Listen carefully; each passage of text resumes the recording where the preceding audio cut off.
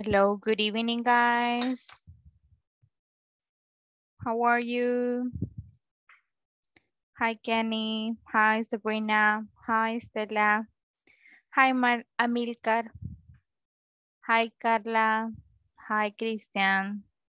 Hello, Hi, Jessica. good evening, teacher and guys. Hello. Hi, Elena. Hi, Mr. Avelar. Hi, Lisette. Hi, Hi, teacher. Estefanía. Hi, Sabrina. How are you today? How was your weekend? What's great?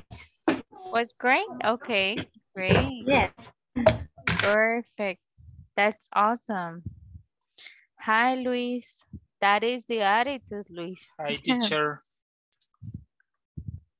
How was yours? Luis, ¿qué tal su fin de? So. Did you rest? Rest? Ujú. ¿Descansó? Oh. No, teacher. No. Why? Bueno, Pura.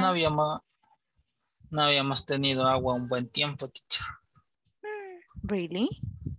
Sí, entonces el fin de semana que vino nos tocó una lavada. De verdad. Ay, no, bien feo cuando se ve el agua de esa manera en los lugares. Sí, se había reventado una tubería y nos quedamos sin agua. Fíjese de que yo en el lugar donde vivía antes, casi nunca bueno, realmente a mí jamás en los 3 años que yo viví ahí jamás se fue el agua, pero ahí a todos se les iba menos a mí. Yo fui la afortunada. Y Usted le robaba el agua. no es que lo que pasa es que la tubería pasaba, o sea, tenía una conexión directa, me explicaron ya después, lo cual para mí pues súper bien, ¿verdad? Yo feliz. Pero luego en el mismo lugar donde estaba, o sea, no en el mismo, sino que en la misma zona, ¿verdad? Que tengo aquí. Uy, yo me pasé a vivir a otro lugar siempre en la misma zona, o sea, súper cerquita, quizás que una cuadra abajo. Y ahí sí sufría porque se me iba, o sea, no se iba días, imagínense, se iba tal vez en el día, tal vez se iba en la tarde, todas las tardes, entonces, o yo tenía que hacer lo que tenía que hacer antes, ¿verdad? En la mañana, después de las 3 ya se iba, todos los días, y yo sufría y ahora se imagina sin agua, Ay, Dios. qué delicado. Sí. Así que pues no lo comprendo a tal manera porque no he pasado por esa experiencia, pero ha de ser, no, sí, cuando yo estaba pequeña, me acuerdo yo, donde yo vivía, sí nos faltaba el agua y mi papá iba en el pick-up a traer a veces como un pipa de agua, recuerdo. Ay, Un- sí. Sí, el Pero problema es cuando uno está acostumbrado a tener agua siempre y dice, siempre va a haber. es Pero, cierto, pero pasan esas cosas y uno no está preparado y se queda así, ¿no? ya no me imagino cómo sería de repente yo así, sí, qué preocupación la que tendría, ajá, porque son o sea, son rutinas diarias que uno hace de aseo, imagínense no hacerlo con el agua propia. O sea, que no hay agua, pues, Ay, pero pero bueno, ya restableció, pero gracias a ya. Dios. ¿Y cuánto tiempo pasó así? Como 4 o 5 días. Va, al menos fue nada más 4 o 5 días, pero dicen que hay lugares de que Sí, eso por es, meses, ¿verdad? yo no sé cómo es que aguanta gente. 4 o 5 días casi me muero. Sí, es cierto, que sí, sí. Pero bueno, qué bueno que tiene agua. Bueno, guys, mire que se me han dormido los demás. Hello, Yarixa. Hello, Lisette. Hello, Carla. Hoy vinieron cansaditos. Because it's Monday. Vienen con ánimo de lunes. Ujú. Ya casi, guys. Ya casi llegamos a Hello, good evening. miércoles. Good evening. How are you?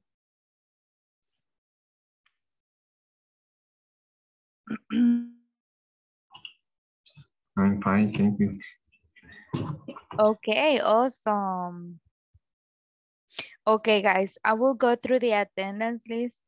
Just allow me one moment. Qué calladitos. Let me see. So today is Monday, the 23rd, 2022. May the 23. Monday, May the 23, 2022. Wow. We almost in the middle of the year again, right? Let me see. Sorry that I haven't seen your messages, guys, on the WhatsApp. If you have written something. Okay. Thank you, Mabel, and thank you, Maggie. I really appreciate it, okay?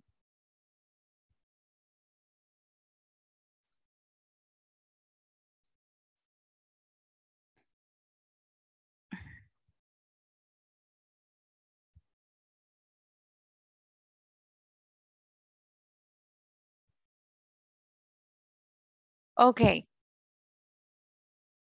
All right, so let me continue with the attendance list. Sorry that I was verifying the messages that you sent it to me on WhatsApp. All right, so Ángela Estefanía Marroquín Martínez. Present, teacher. Thank you. Cristian José López Pérez. Present. Estela Mabel Orellana en sí. Present, teacher. Good evening. Good evening. Fátima Denise Aguilar Márquez. Present, teacher. Jaime Antonio Velar Cortés. Present. Jessica del Carmen Vázquez Vázquez. Present. Jonathan Alexis González Torres. Julio César Ramírez Arévalo. Carla Elizabeth Escobar Esquivel. Present. Kenny Lizeth Cuellar de Barrientos. Present. Kevin Alexander Aguilar Bonilla. Linda Magali García Montoya. Lisette del Carmen Hernández Smith. Present. Luis Ernesto Gómez García. Present, teacher. Marcos Amílcar Mancilla Gutiérrez. Present, teacher. Marcos Antonio Melgar Pérez. Marielo Janet Cornejo Erazo. Present, teacher. Ok. Marta Lidia Godínez.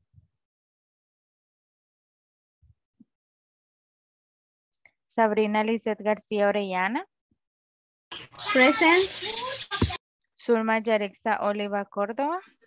Present. Yarixa, ya tuvimos la 101, ¿verdad? Yes, teacher. Ok. José Nelson Ruiz Moreno. Yuri Alexandra Flores Parada. Iliana Carolina Calderón Cisneros. Present, teacher. Thank you. Iliana, quería saber si mañana podríamos hacer la sesión de 1 a 1. Si se puede quedar el día de mañana, los 10 minutos. Thank you, Iliana. Y Amílcar puede ahora. Sí, teacher, no hay problema. Ah, ok. Thank you, Milcar. Okay. Bueno, guys, let me see. Vaya, miren. Y con respecto a la sesión 1 a 1, las clases las tenemos hasta miércoles. So, tengo no sé quién hasta el momento no habrá pasado con la sesión 1 a 1. Creo que todo, o me falta alguien.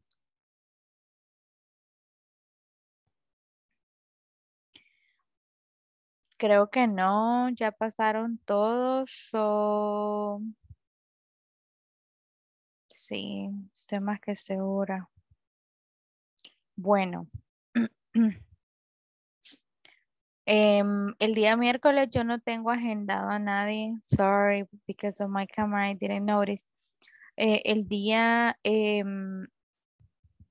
miércoles no tengo agendado a nadie. Si alguien se desearía quedar ese día para tratar de tener un refuerzo, una práctica de algún tema en específico, se podría quedar y me deja saber, ¿ok? Porque si necesito a alguien, please. So, me avisan, guys. Si no, le voy a decir a alguien que me ayude para quedarse esos 10 minutos.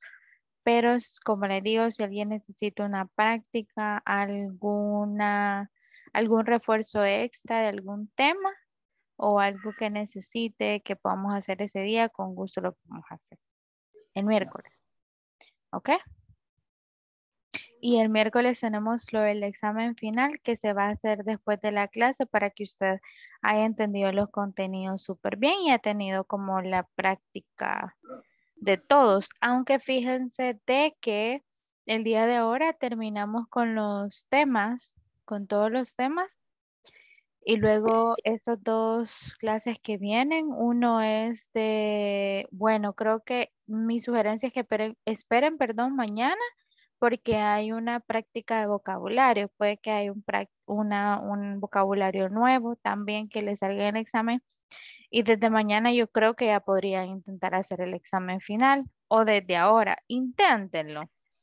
Si desean como avanzar. Aunque la recomendación es que esperen hasta el miércoles, ¿verdad? Pero si no se quieren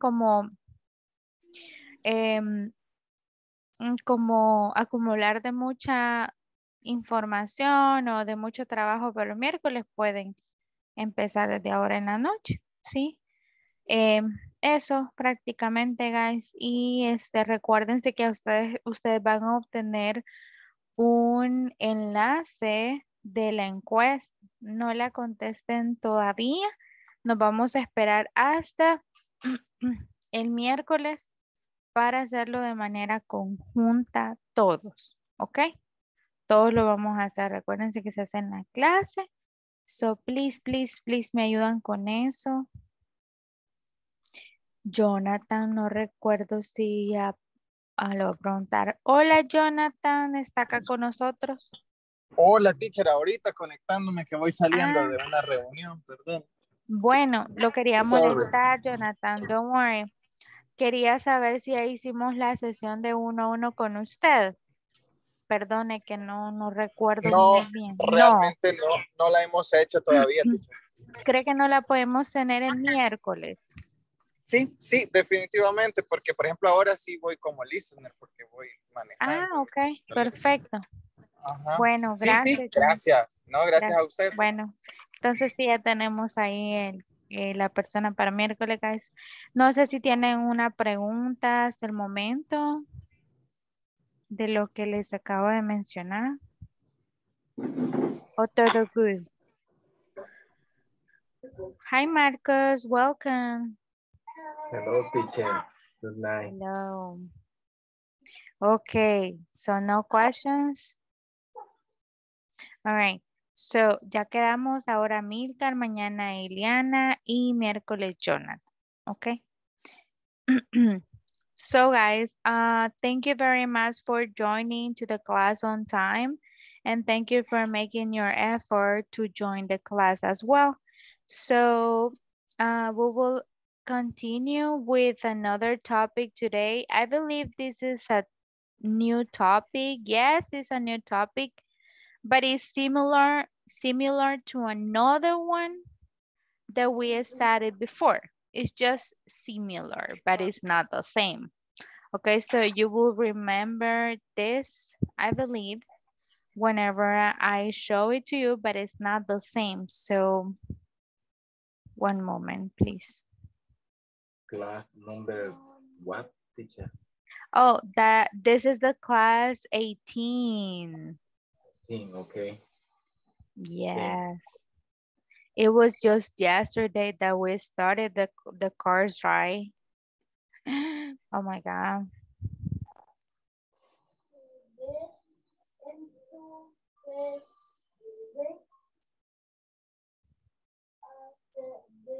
Okay, just one moment and I will share the screen. All right, guys. I hope that you see the screen. Do you see the screen? Yes? Yeah. All right. So yes, Marcus, this is the class 18. All right. And today we have a new topic, and this topic is how to use if and when to join clauses. All right. So we already talked about clauses. You know what a clause is. All right. I hope that you also have watched the video that I sent it to you on WhatsApp.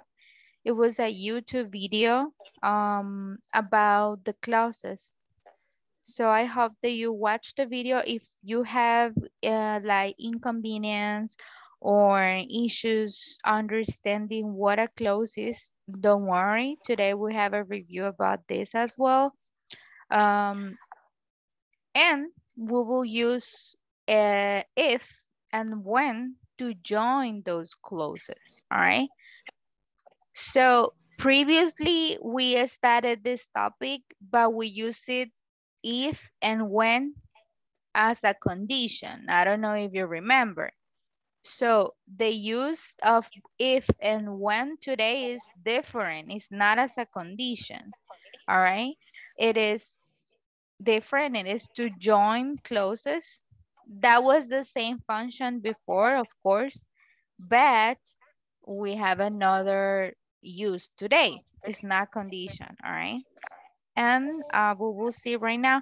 But before going to this, I will ask you to please go to the page 45. We have a conversation here using the if and the when clause, all right, for joining. Sorry, using the if and the when to join the clauses, okay? So let me stop sharing and let me share the book. Allow me just a moment.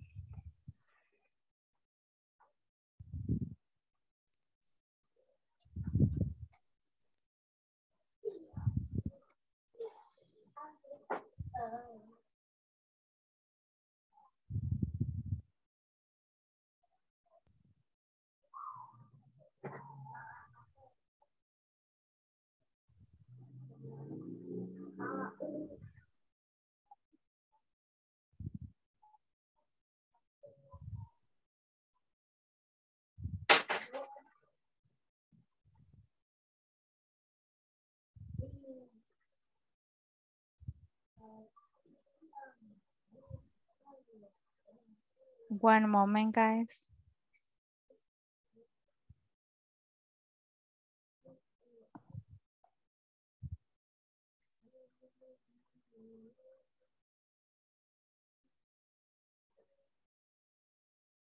Teacher, no listening. Oh, sorry. Yes, I am going to share right now the book.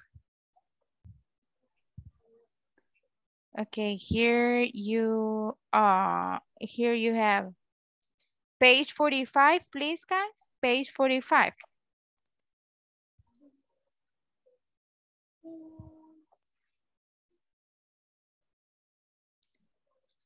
Okay.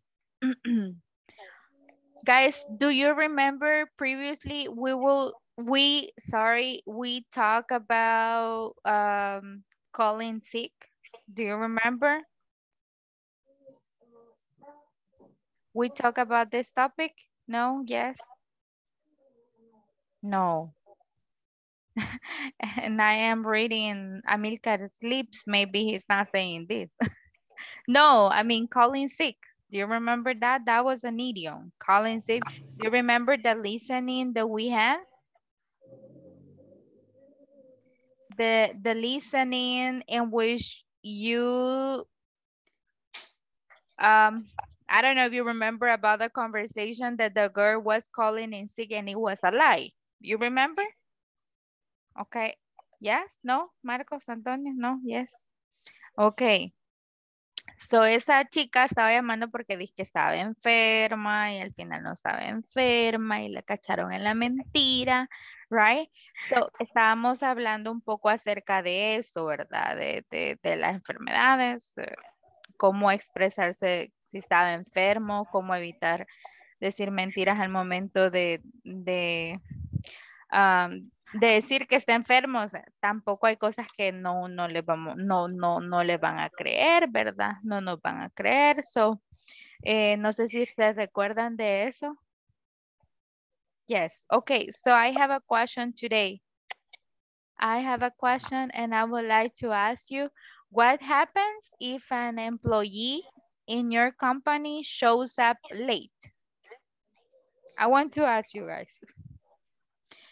Because I have 2 jobs right now. And in my 2 jobs, there is no excuse to show up late. No excuse. I mean, yes, there is an excuse in one job.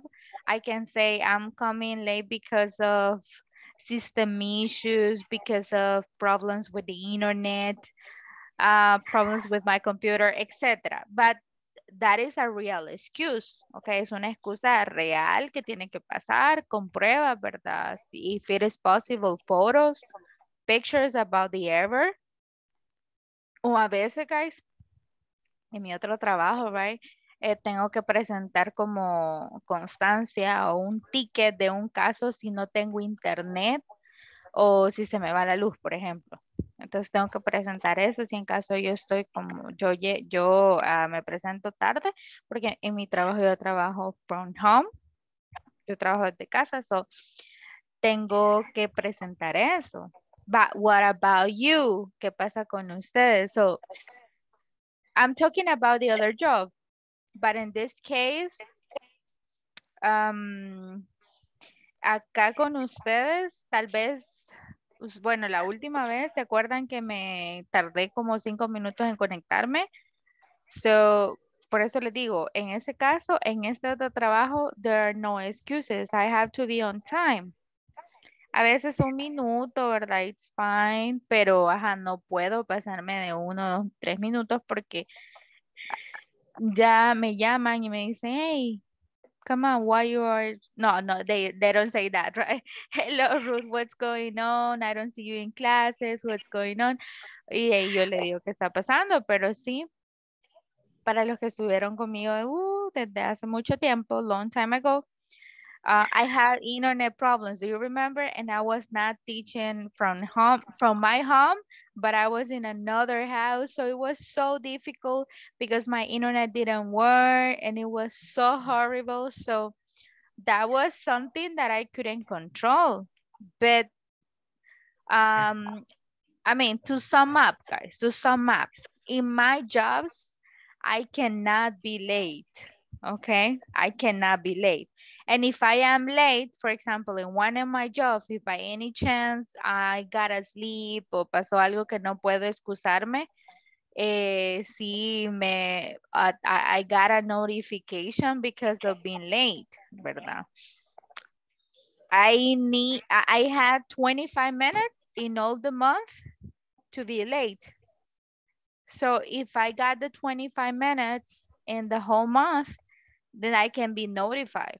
Puedo ser notificada si me paso los 25 minutos de estar como tarde en todo el mes. So I wanted to ask you guys, what happens if an employee, or what happens if you in your company show up late? What happens? Fatima, what happens in your job if you show up late? If you show up late, sorry.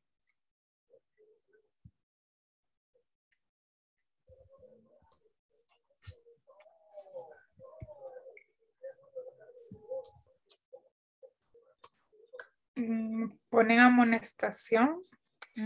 A notification. Notification. But how long do you have? I mean, how long do you have for being late for you to have a notification? Like from 10, 15, 20 minutes, an hour, or you don't have time? If you are 1 minute, you're late and you got a notification. That's it. First time, a notification. Really? Yes. If you pass 1 minute?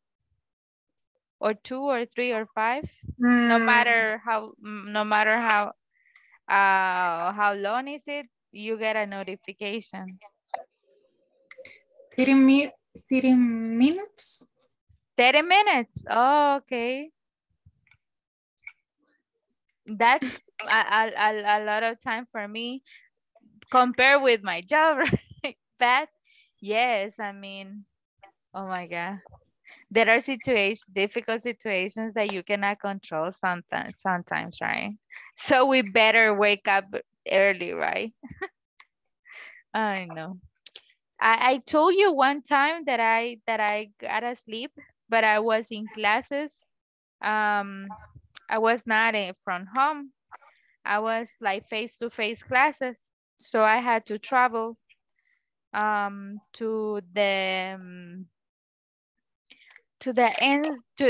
an institute where I was teaching, and it was horrible because I wake up 5 minutes.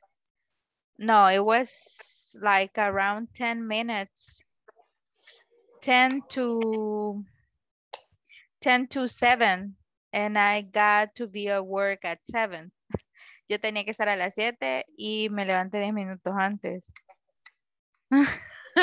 Y lo peor, bueno, gracias a Dios el trabajo me quedaba que a 5 minutes far away from my home bed, que pasaba con arreglarme y todo eso, y pues I was the teacher. I had to be on time. I had to be 15 minutes before because I had to sign in, I had to bring the material and then go to the classroom, prepare the classroom, etc.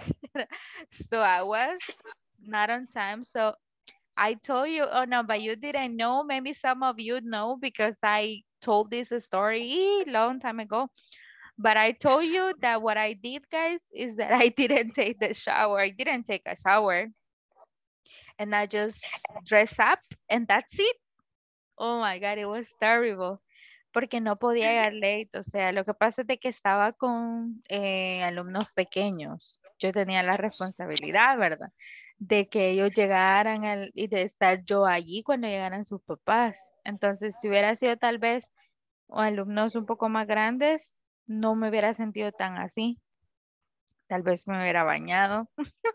Pero sí fue horrible, de verdad. Yo, para serles honesta, cuando pasó eso, yo le dije a mi jefe, le voy a decir la verdad, me dormí, nunca me había pasado, lo siento mucho de verdad, pero es algo que de verdad pasa y que vamos a hacer. O sea, la primera y última vez que me ha pasado eso.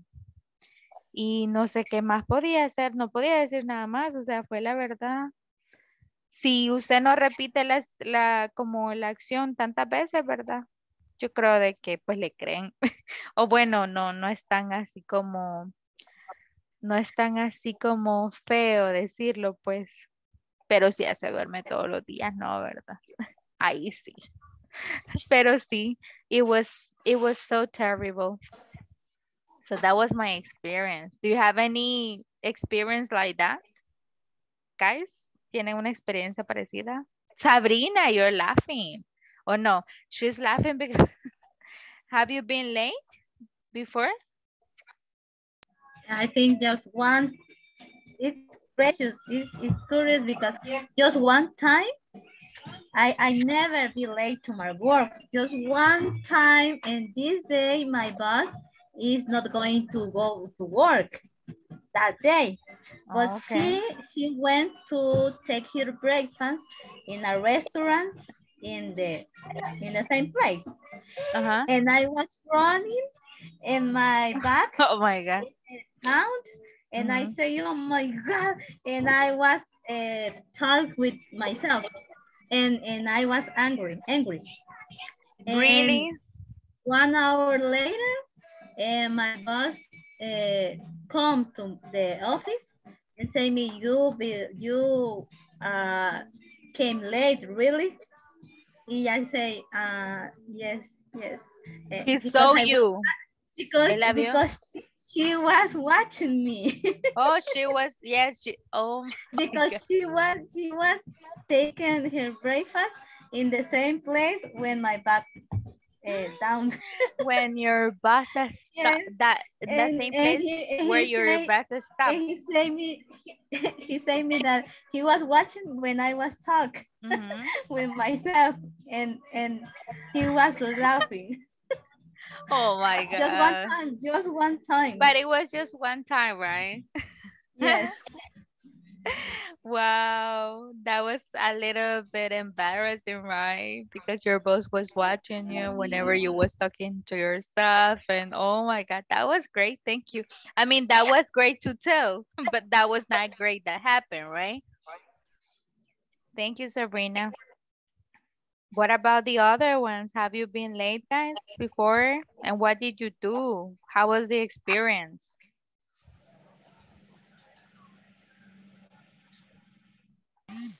I have an experience. Mm, we want to listen to that experience, It teacher. was so funny, really. Really? Yes, I remember in December or November the last year. I know my favorite band coming to Costa Rica. And who's your favorite band? Coldplay. Oh, I just in mind. I just in mind it was it.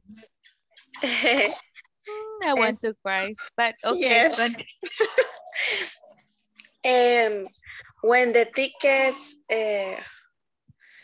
salieron, when the teacher were selling. When the ticket were selling,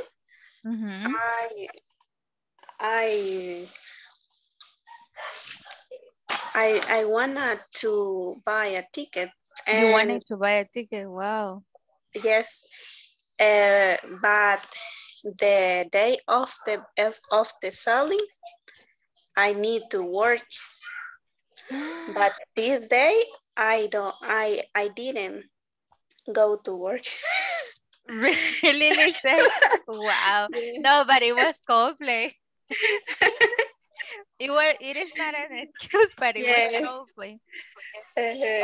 And it was so sad because I did not buy the ticket. You didn't buy the ticket? Yes, and why? Because they were sold out? And yes. Really? Sold out. And this day I went to my work to around 1 of the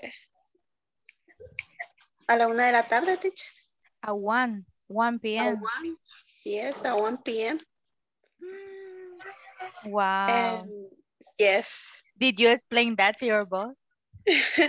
Yes, but I told that I had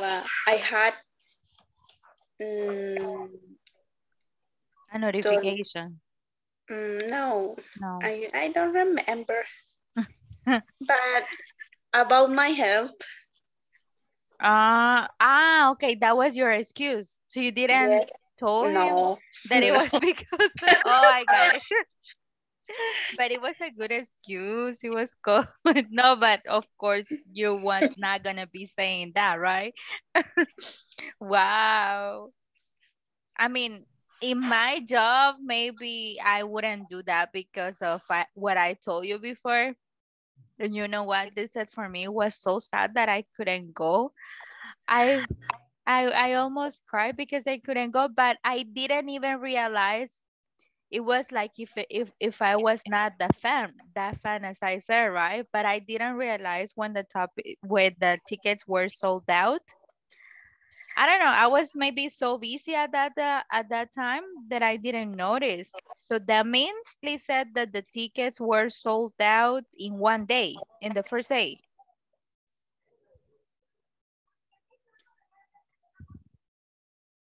They said were Yes, in the first yes, day. in the first day. Yes. Okay, but later on they were selling more tickets, right? Or no? Mm, mm, was a second, a, There was se- a second, right? yes, Selling. a second Yes. date, Uh-huh. but There was a second day. I didn't You didn't go. even try. Yes. You No bet podía no. faltar otra vez por eso. Uh, wow, that was a great experience. I mean, and what a pity that you couldn't go to the concert. Oh my God. Hmm. Yes, I got an experience related with a concert. It was another concert, but I was in another job, and I remember that I asked for permission to go to the concert. I mean, to buy the tickets was so easy. It was so easy because it is not a well-known is that a no, it's a singer, rap singer. So um I remember I asked for permission to go to the concert because I was not going to buy the tickets, and I was not gonna be sure that I was not gonna be going to the concert. So at the end, they didn't give me permission that day, exactly the day that I was going to go to the concert. So I didn't even buy the tickets. And I have regretted all my life, sorry, for not going to the concert. Como lo dicen en español, es mejor. No, this is not an advice, pero me sentí así, guys. Que cuando dicen que es mejor pedir perdón que pedir permiso, hubiera pedido perdón mejor por no haber ido. Porque no era, I didn't have too much responsibility at that time, so I could do that. Lo hubiera podido hacer, la verdad. I could have done this, pero I didn't do it, guys. Pero sí me he arrepentido toda la vida. So that was related with what you told me, Lizette. And I want to ask, what do you do, guys? What do you do when you are sick and you can work? Do you go to work or do you call in sick? Marcos Antonio. What do you do when you are sick and you can work? Do you go to work? Or you said, no, you know what, I'm going to the seguro. I'm going to the east and I cannot go to work. Or you go to work. I go to work. I can't believe you, really? Yes, teacher. For example, today I am sick. I suffer. You have a sore throat. Oh. Also, today I go to work. I stay think it easy in my I got it. All right. All right. You took it easy. You took it easy, right? In your job, even though you were sick.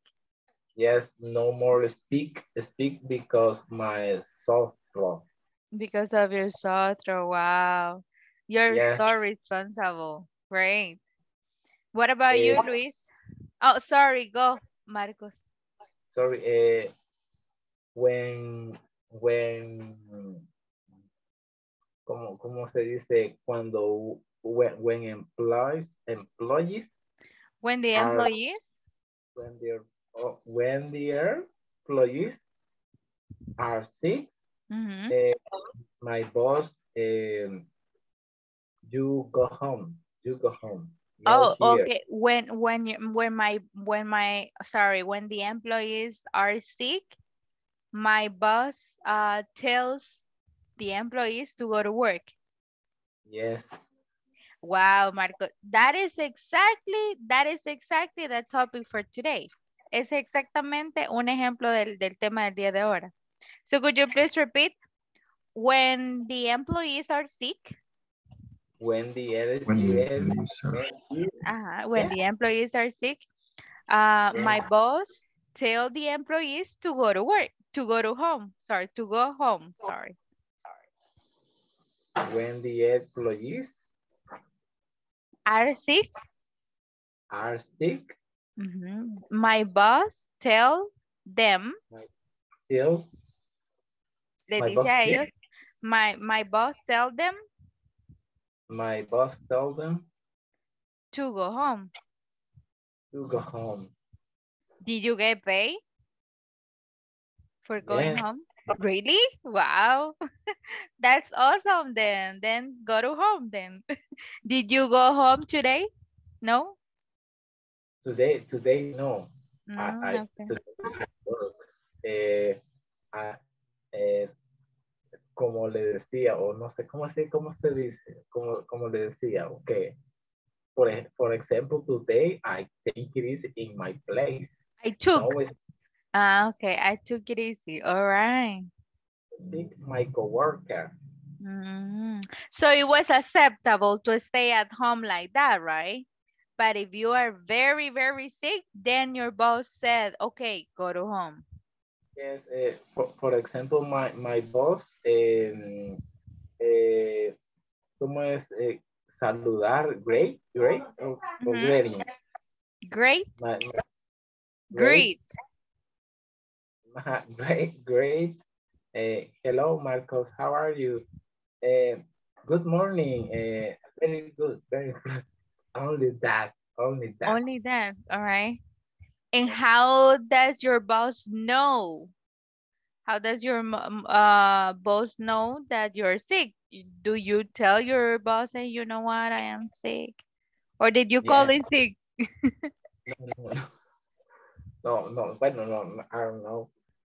Pero él no se dio cuenta. Por ejemplo, today. He didn't notice. Yes, teacher. In this moment, I drink my medicina. You're taking your medicine. All right. That's a responsible employee. But if you feel sick, very sick, you need to tell him, right? Sometimes you are so workaholic that you never said, right? Even though you're sick. I am very, very sick. No. I am very, very sick. I no go work. No, I don't go to work. Okay. There's another one. If I am very sick, repeat after me. If I am very sick. Let's repeat. If I am very sick. If I am. If I am. Yes, I am very sick. Es que lo dije contractado. Aquí Sabrina me va a decir, ve, teacher, ve. No, pero it's fine. If I'm sick, if I'm very sick, I don't go to work. I am very sick. I am not to go I to don't work. go to work. I don't go to work. Okay, very good, Marcos. Thank you for giving me those examples. Okay, eso es lo que vamos a ver ahorita. Situaciones que de repente tienen en la vida y utilizamos una oración tan grande que en medio de esa oración va una cláusula, porque la cláusula que dijo Marcos va al principio y dice, if I am very sick, si yo estoy muy enfermo, no voy a trabajar, ¿verdad? If I am very sick, I don't go to work. Y no necesariamente estoy condicionando esto, solo es una situación que pasa.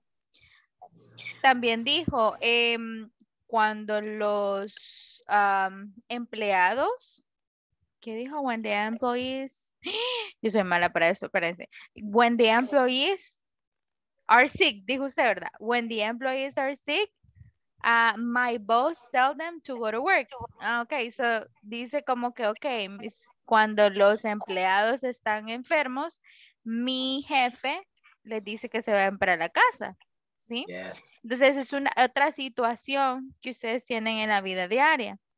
Pero ese, cuando los employees, when the employees are sick, y ese, si yo estuviera o si estoy muy enfermo, esas dos son las cláusulas ahí y después está la oración. Ya vamos a verlo de manera escrita, pero ajá, ese es el tema básicamente. And thank you, Marcos, for putting it in context. Usted lo puso en contexto, exactamente lo que queríamos llegar, pero ajá.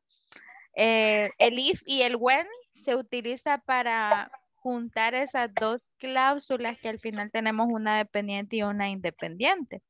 Que usted ni se fija, Marcos ni siquiera se fijó de que se habló del tema el día de ahora, ¿verdad? Pero lo utilizamos every day, ¿ok? That's why it's very important. So, thank you very much, guys, for participating in this discussion. It was very interesting. So we had a conversation here, and this conversation is about Brad and Annie. All right, so I really want to have a volunteer who wants to be my volunteer today. A volunteer to read the conversation with me. I am volunteer. Thank you, Lisette. Okay, you're Annie. Lisette, and I am Brad. Hi, Annie. How is it going? Hello, Brad. I'm fine, and you? I am okay, thanks. Look, I want to ask you, what does your boss do when a worker doesn't come to work? Well, if someone doesn't come, my boss calls him or her. And when the person returns, he or she receives a notification or warning. Why, Brad? Okay. Oh, sorry. Well, because I didn't show up to work today. I understand. If you see your boss tomorrow, explain him the situation. Yeah, I think I will do that. Thanks, Annie. Okay, very good. So guys, I just want to mention something. Thank you very much. You did it awesome, Lisette. So look, I want to just highlight this. Notifications and warning. What is the difference? The notification is whenever you have that notification, like the punishment.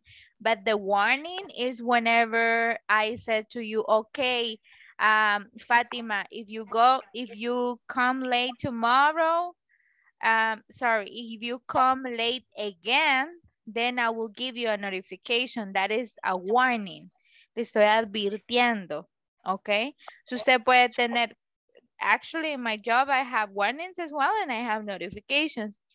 So, usted puede tener warnings, ¿verdad? Puede ser como primera warning, second warning, third warning. A la tercera warning, ¿verdad? Al tercer aviso, okay, you got a notification. Sí, ese es basically the difference. Notification or warning, okay? Warning is whenever your boss advises that will give you a notification. And notification is the real notification, the real punishment that you have, etc. All right? Questions about this conversation, guys? No questions? No? Okay, so look at this conversation. It says, I want to ask you, what does your boss do when the worker doesn't come to work? It says, look, I want to ask you, let me do it with my pencil. 1 second, here. Okay, I want to ask you, we have one sentence. Tenemos una oración. Okay, hasta aquí tenemos una oración. I want to ask you, and then we have a comma. Eso lo vimos antes. Acá hay una cláusula, miren. Hay una cláusula. So, I want to ask you. Y luego dice, what does your boss do when a worker doesn't come to work? What does your boss do? Hasta acá, what does your boss do? Tenemos una pregunta, pero de esa pregunta tenemos el inicio de una pregunta. En medio de esta preguntita, guys, hay una cláusula que es de la que vamos a hablar y es la que inicia de acá hacia adelante. When a worker doesn't come to work. Okay? So, I want to ask you what does your boss do when a worker doesn't come to work? Okay, so esta es la cláusula, la última que está acá. Esta es una cláusula, es un ejemplo súper estructurado, es un poco complicado, pero se trata de eso, que al final hay una oración, that's the sentence, y esta es como al final la cláusula que es dependiente, puede estar por sí sola. I want to ask you. Si yo le digo, Sabrina, I want to ask you, ok, yo le estoy transmitiendo el mensaje que le quiero preguntar, ¿sí? Y el when a worker doesn't come to work, ok, ese es como que no tiene mucho sentido si lo digo aparte, no le transmite un mensaje. Por eso no es oración, es cláusula. Ya, vamos a ver más acerca de eso. So, let's see. I got another example here and it says, if someone doesn't come, my boss call him or her. My boss call her or call him. Call her or call him, right? If someone doesn't come, my boss call him.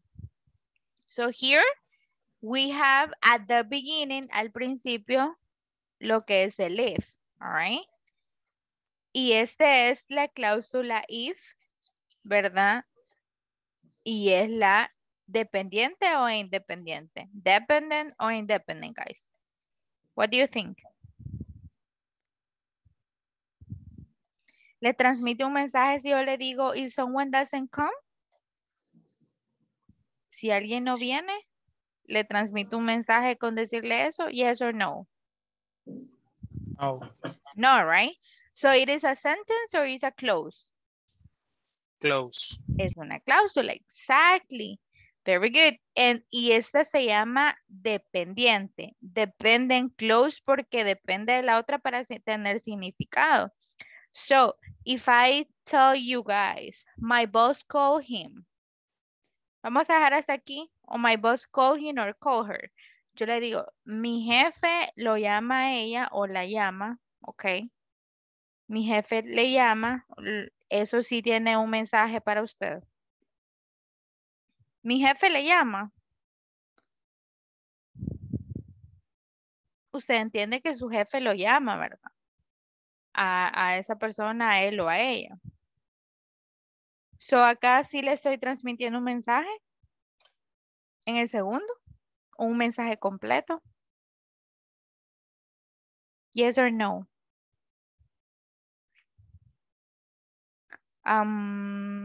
Amilcar, what do you think? Carla, Julio, Berixa? Am I transmitting a message by saying my boss called him?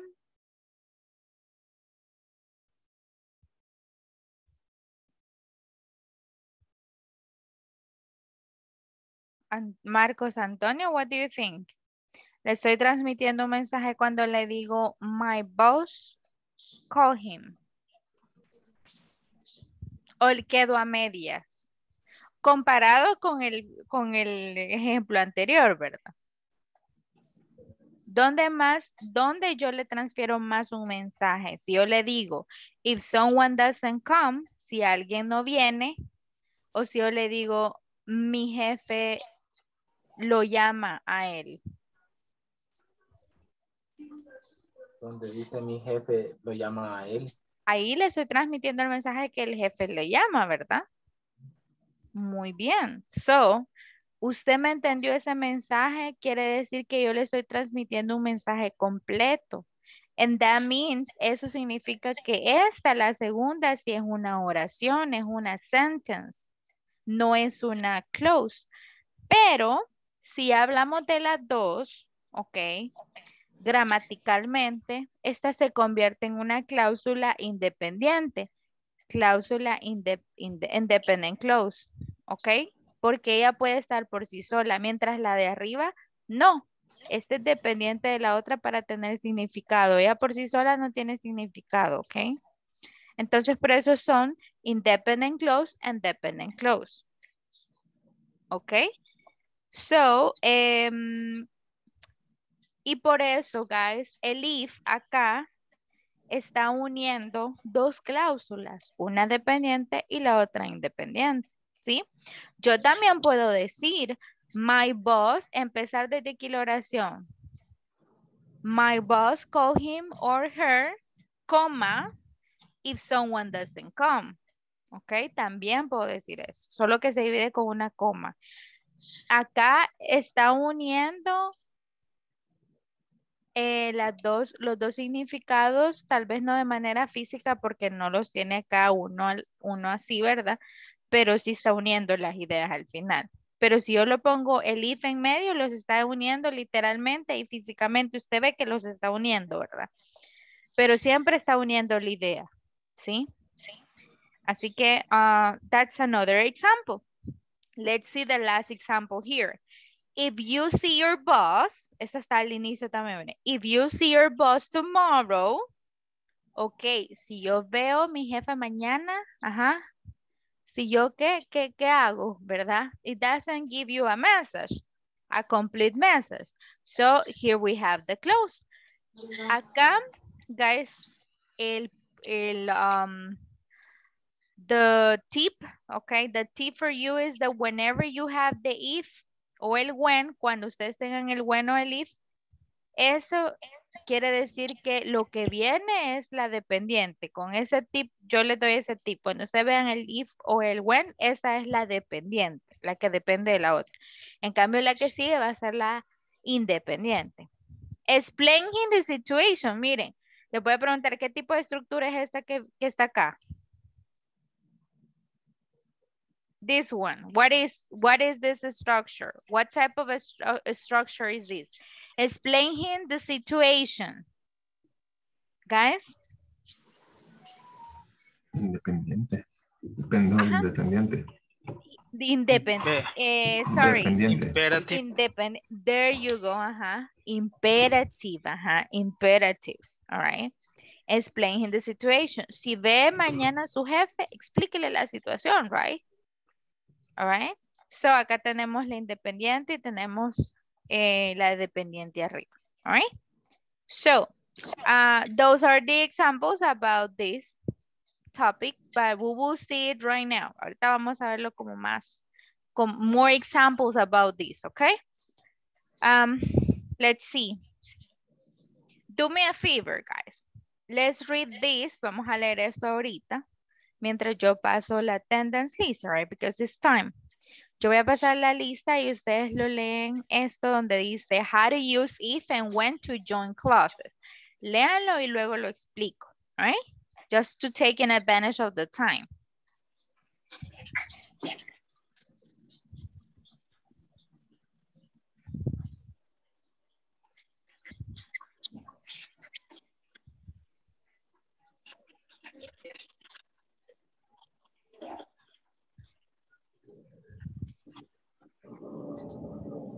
Ángela Estefanía Marroquín Martínez. Present, teacher.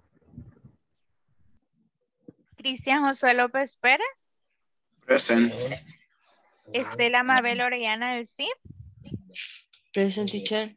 Fátima Denise Aguilar Márquez. Present, teacher. Jaime Antonio Velar Cortés. Present. Thank you.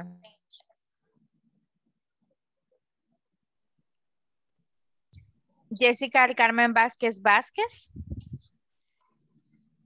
Jonathan Alexi González Torres. Present, teacher. Great. Julio César Ramírez Arevalo. Present, teacher.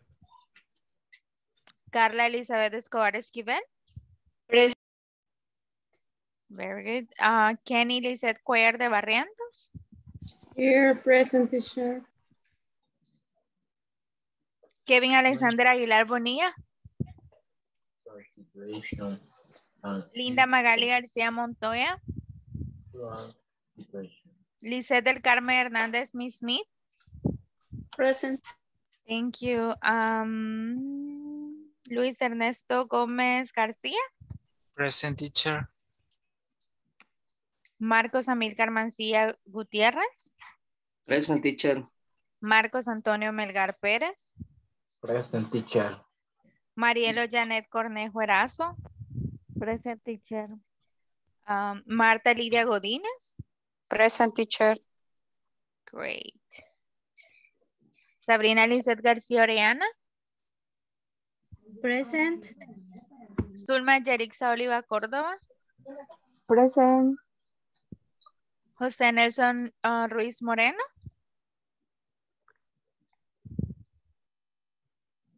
Yuri Alexandra Flores Parada. Iliana Carolina Calderón Cisneros. Present, teacher. Okay, great, guys. Let's see.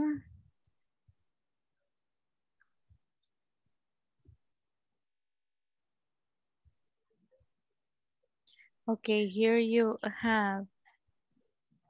Wait. Let's see. Okay, guys. So previously in the other last course, we learned the if and the when clause. If and when clause as a condition. Lo vimos el if y el when expresando una condición. No sé si se recuerdan que dijimos si llueve ahora, decíamos if it rains, I get wet. Decíamos yo me mojo, sí, yo. Y era algo que ocupamos, para hechos reales, como facts, ¿verdad? No sé si se recuerdan de eso que estábamos viendo lo de las condiciones, pero lo ocupamos en presente, ¿se acuerdan? So ahora vamos a ver el if y el when para unir cláusulas, que es lo mismo que hicimos la vez pasada.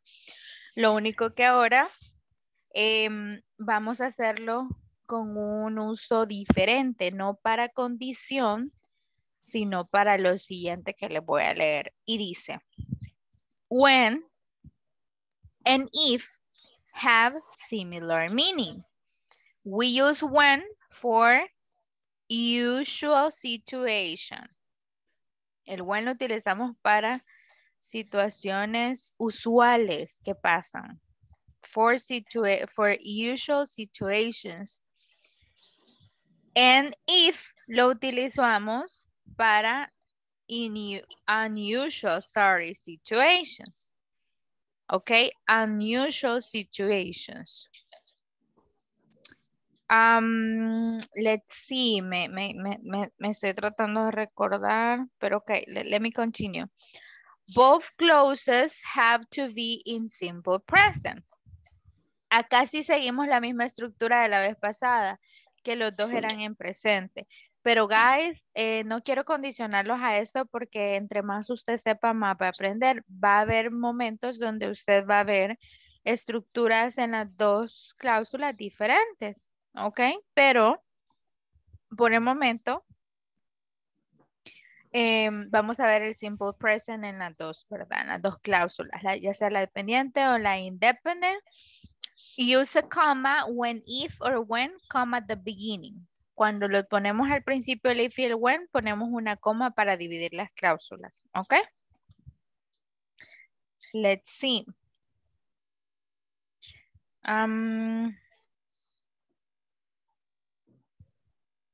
Okay. So just as a reminder, when, guys, is for usual situation. Situaciones usuales que pasen. Y el if se utiliza para situaciones inusuales, ¿ok?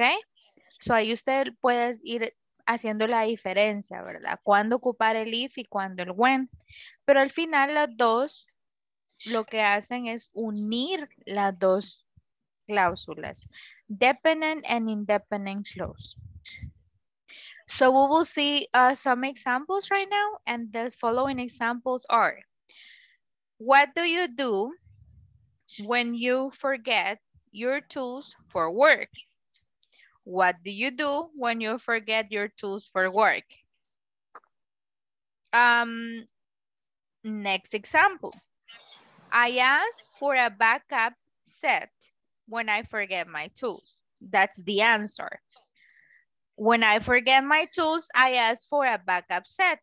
Y eso está acá, guys, es la respuesta de una pregunta. Si ustedes se fijan, estamos utilizando el uso del when y el if para unir dos cláusulas, ya sea en una pregunta. Lo podemos utilizar en a WH question, en a yes, no question, en an affirmative, en a negative. Acá, por ejemplo, es una information question or a WH question. Y estoy utilizando el when, ¿sí? Y acá en la respuesta es una affirmative sentence y estoy utilizando el when. Ahora bien, la diferencia de la de arriba con la de abajo es que una está invertida. Una tengo el when en medio y la otra tengo el when al principio. Cuando yo pongo el when en medio, guys, yo no lo divido por comas. Because it is not necessary. Aquí está joining the two the clauses, sorry. Physically, they're joining it. Here is not physically, no lo está físicamente uniendo, pero si usted lo lee al final, sí está uniendo las dos ideas, ¿verdad? Lo tenemos al principio. So, cuando está al principio, lo dividimos las dos cláusulas por coma. So, what do you do when you forget your tools when work? What do you do? Es la independent clause. En la dependent es when you forget your tools for work. Esa sería la dependent, ¿ok? Next one. I ask for a backup set when I forget my tools. The dependent clause is I ask for a backup set independent, sorry. And the dependent is when I forget my tools. Esta depende de esta, guys. Sorry. That depends from this one, okay? Next one, when I forget my tools, I ask for a backup set. I ask for my backup set es la independent. And when I forget my tools is the dependent. So this depends from this. Okay, una depende de la otra. Okay? That's pretty much it. So let's see the next examples with the if. What do you do if you miss the company transportation? What do you do if you miss the company transportation? I call a taxi if I miss the company transportation. If I miss the company transportation, I call a taxi. All right. I can do it in both ways. Lo puedo hacer así y puedo hacerlo al principio el if. Okay. In the question, what do you do is the independent clause. And that dependent clause if you miss the company transportation. Esta depende de esta. This depends from the first one. I call a taxi if I miss the company transportation. I call a taxi. This is, sorry. I call a taxi. This is the independent. If I miss the company transportation is the dependent. And this depends from this. If I miss the company transportation, I call a taxi. That's the dependent and that is, sorry, that is the independent y la otra es la dependiente. So this one depends No, it's the contrary. This one depends from this. Esta depende de la independiente. Ok, por eso se llama dependent. So what do you do is independent and dependent. This is independent and this is dependent. This is dependent, dependent clause or independent clause. Guys, estamos bien con identificar cuál es la cláusula dependiente, la independiente, porque eso nos va a ayudar mucho. Yes, no? Guys? Review. Review? Yes, Yes. teacher, review. Okay, don't worry. Let's see.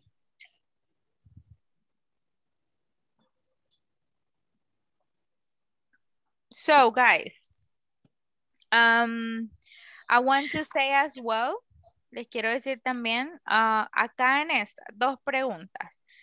¿Qué es más usual? Que usted que usted pierda el transporte de su compañía o que usted olvide las herramientas con que trabaje. Yo creo que depende mucho del trabajo, la verdad, porque hay unos trabajos que no puede dejar las herramientas, ¿verdad?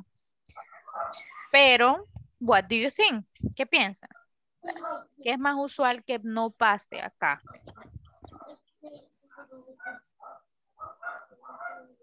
Que deje el teléfono en la casa. Pierden su herramienta de trabajo. Pero puede ser, ¿verdad? Hay unos que sí.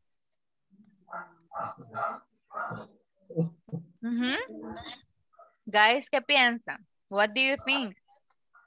Sabrina, Jaime. When I lose the keys. Ah, ok. Ok, este es algo usual, ¿verdad? So, let me ask you a question. What do you do, Jaime, when you lose your keys? Keys.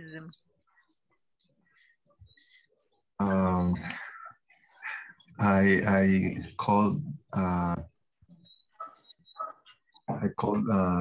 cerrajero, ¿cómo se dice? Oh my God. Over el constructor.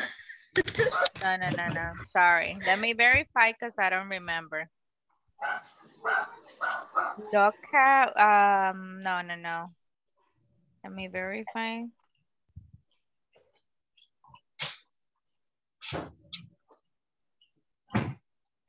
Let me see if it is well. It says that it's locksmith, but let me make sure if it is right. Profession maybe. Yo siempre lo verifico bien si de verdad es eso lo que me están diciendo. Porque sometimes no, guys. Ajá, es a locksmith. Locksmith. Locksmith. Ahorita se los paso en el chat.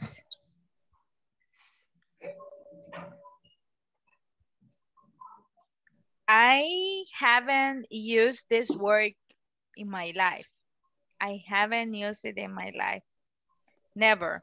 This is the first time that I use it.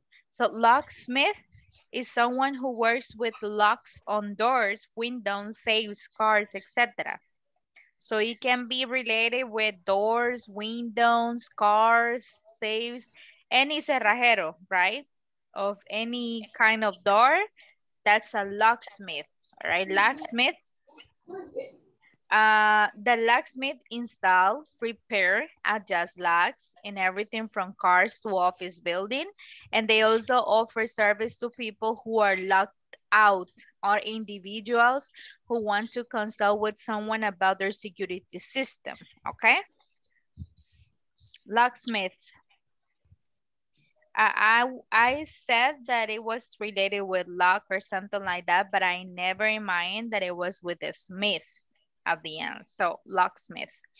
So you can say, Jaime, when I lose my keys, I look for a locksmith. Or either you can say, I look for a locksmith when I lose my keys. Lo puedes decir de las dos maneras. Let me see. Let me show it to you these examples, guys. Okay. I look for a locksmith. Okay, locksmith. When I lose my keys. All right. Acá tenemos un ejemplo. All right. I look for a locksmith when I lose my keys. Okay. So, guys, when I lose my keys, cuando yo pierdo mis llaves, esa es una dependiente. ¿Por qué dependiente, guys? Porque no le estoy transmitiendo un full message. No le estoy transmitiendo un mensaje full a usted. Porque usted se queda como, ok, teacher, cuando usted pierde las llaves, ¿qué? All right. Ok, no es una complete message. ¿Sí? Entonces, si yo digo, I look for a locksmith, yo busco a un cerrajero, yo le estoy transmitiendo el mensaje que yo busco un cerrajero. ¿Ok? Yo lo busco. Yo tengo acá subject, we have verb, we have a complement y tengo un complete thought. Un mensaje completo, un pensamiento completo, ¿sí?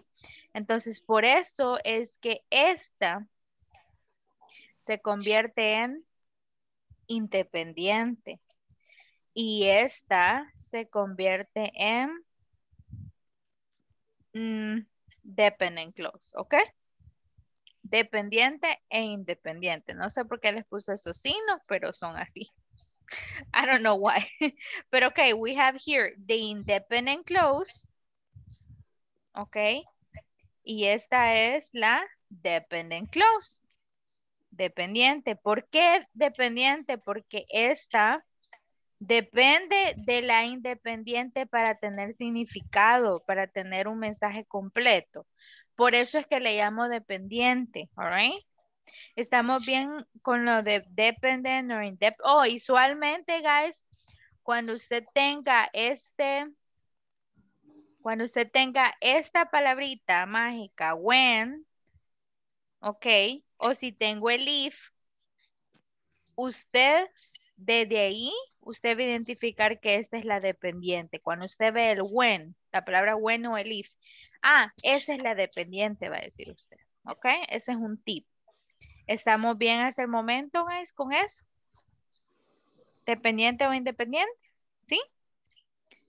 Pero ¿qué pasa? También, guys, yo puedo dar otro ejemplo acá. Yo puedo decir, yo también puedo empezar con la dependiente y puedo decir, when I lose my keys, coma, sorry. Sí, coma. Actually, aquí no lleva coma, perdónenme. Sorry. We don't have a comma here. Aquí se equivocó la teacher. Aquí no hay coma, ¿ok? Ya la tapé. So, one second. When I lose my keys, I look for a locksmith, ¿ok? Aquí sí llevo una coma. Las dos maneras de decirlo aquí están. I look for a locksmith when I lose my keys. When I lose my keys, I look for a locksmith. What was the question? What do you do when you lose your keys? That was the question. Esa era la pregunta. ¿Ok? Y utilizamos el when. Acá estamos utilizando el when porque yo estoy hablando de una situación usual. ¿Ok? Nos puede pasar que se nos olvide. Es una usual. According to Jaime, pero ¿me pueden decir una situación que sea inusual para ustedes, guys? Vamos a hacer una oración con una oración inusual, con algo inusual que pase. Algo que no les pase mucho. Teacher, por ejemplo, what do you do if your car not start? Ajá, very good. Okay, what do you do? What do you do if your car doesn't work, right? What do you do if your car doesn't work? O sí, tienes razón porque hay una gran diferencia si doesn't start, ¿verdad? O sea, no arranca, right? Ahí estás especificando por qué no funciona, porque no arranca. It doesn't start, right? So, está bien, está mejor de la suya. So, oh my God, what do you do if the car doesn't start? Good job. So, let's see. Amilcar, what do you do if your car doesn't start?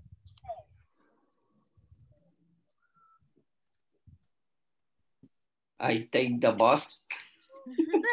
Oh my God. Okay. Me too. Okay, so, ¿cómo hacemos esa oración, guys? If my car doesn't start, I take the bus. Ajá, exactly. If my car doesn't start, give me a second because I'm not having the keyword correctly. Doesn't start. Sin coma or with comma? No commas here? No commas or there's missing a comma, guys? ¿Falta una coma o así está bien? If my car doesn't start, I take the bus. Comma or no comma? Comma before Yes, I. comma. Comma, right? Comma. Okay, comma after start. Very good. If my car doesn't start, I take the bus. Very good. Hagámosla the other way. ¿Cómo sería de la otra manera?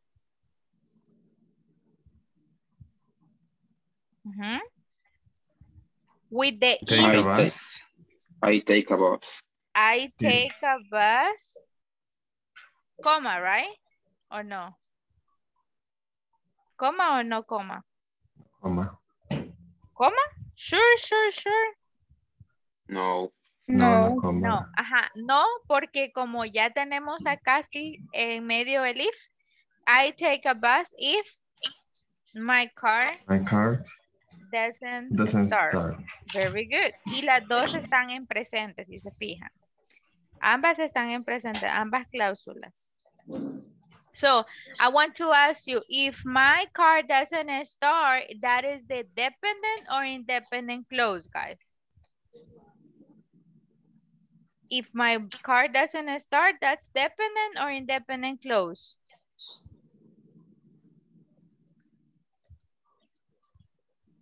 Dependent or independent? Independence. Independent? Sure. Yes. Okay, if it is independent, guys, that means that this can be alone. Esta puede estar sola and it makes sense. Yes, right? Yes. Very no, good. Teacher. Because say that the car not can start. Is the situation. The car is not can start. Luis, thank you, Jonathan. Why did you say no, teacher? Because it's the clause. Which one? Dependent or independent? Dependent. ¿De cuál depende? From which depends? I take a bus. Okay, so guys, si yo le digo, if my car doesn't start, si el carro no arranca, ok. Yo me quedo como que, ok, si no arranca, ¿qué? Alright. En cambio, si yo le digo, I take a bus, ok. Yo tomo un autobús. No me quedo con la duda. Usted tome el autobús, está bien, ok. No me quedo con alguna duda. Entonces, cada vez que tengan el if en la cláusula o el when, esa es la dependiente, ok. Y cuando usted lo lea y no le transmite un mensaje completo. Entonces, guys, yes, very good, Luis. Acá esta es la dependiente. Y esta es la independiente, ¿ok? La de aquí. La de acá es la independiente. Puede estar por sí sola. Le digo puede estar por sí sola con respecto al significado, pero al final la función de esto, guys, la función, o sea, la función de este tema es que estén together, pues, ¿sí? Pero lo manejamos de esa manera, dependent or independent clause. So, in the second one, what is the dependent and what is the independent, guys? I take a bus if my car doesn't work. I take a bus. Bus is independent. The Independent. dependent if my car doesn't start. Very good. If my car doesn't start, that's the dependent. Good job. Entonces, este ejemplo lo pusimos, guys, porque ocupamos nosotros el if for unusual situation. Es una situación no muy usual, por eso ocupamos el if. En cambio, el ejemplo que nos dio Jaime era un ejemplo de una situación usual que pasaba que nos pasa a veces, ¿verdad? Pero al final es algo usual que se nos olvida en la llave, all right? Entonces, that's what it is. Así, de esa manera esa es la diferencia entre las dos. Do you have questions about these, guys? Questions about if and when close? ¿Cuál es el uso? Lo utilizamos para expresar situaciones inusuales. Uy, y para expresar situaciones usuales e inusuales. ¿Ok? ¿Sí? Good. All right. So guys, let's come back to the page 45. Go back to the page 45. And let's try to unscramble the statements below. Unscramble the statements below. Let's order those sentences or questions, okay? Ordenémoslo, please. 1, 2, and 3. Receives notification. She arrives. The employees when your boss does work, sorry. What do you do? Doesn't a worker. Call my boss don't worry if I too, oh my God, show up. Estas son tomadas de la conversation, guys. So those are easy, okay? Look at the conversation and you can have the example there. And then you order this, okay? Ordenemos las oraciones. I will ask you to give me one moment, guys. I'm going to go to the bathroom. I really appreciate your time. And let's have 5 minutes to resolve this. 5 minutes, okay? Ahora lo vamos a poner aquí, miren. 5 minutes to resolve it. That means that we will end at 9:37. Okay, let's do it, guys. And give me 2-3 minutes to go to the bathroom. Thank you.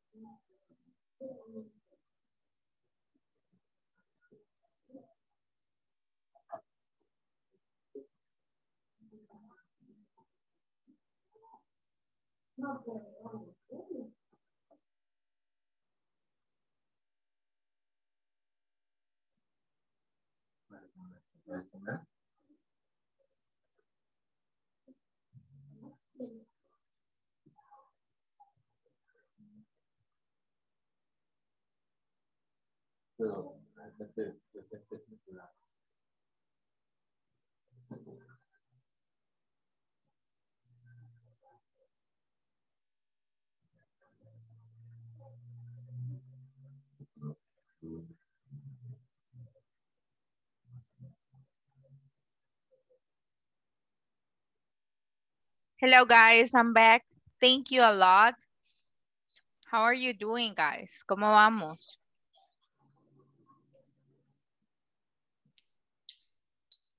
Todo good? Todo good? Hello, hello. No se me han dormido.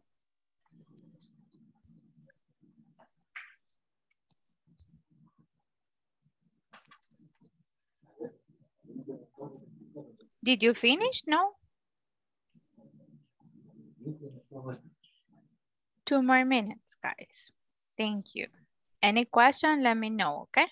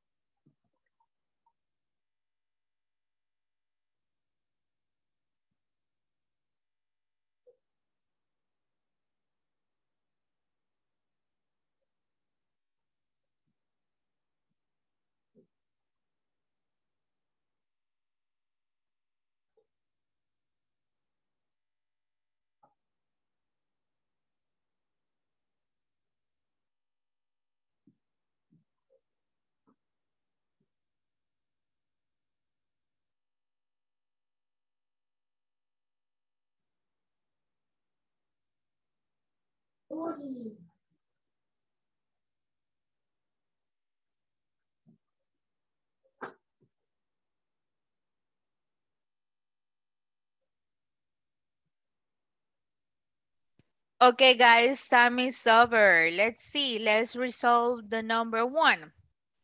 Who wants to help me with the number 1?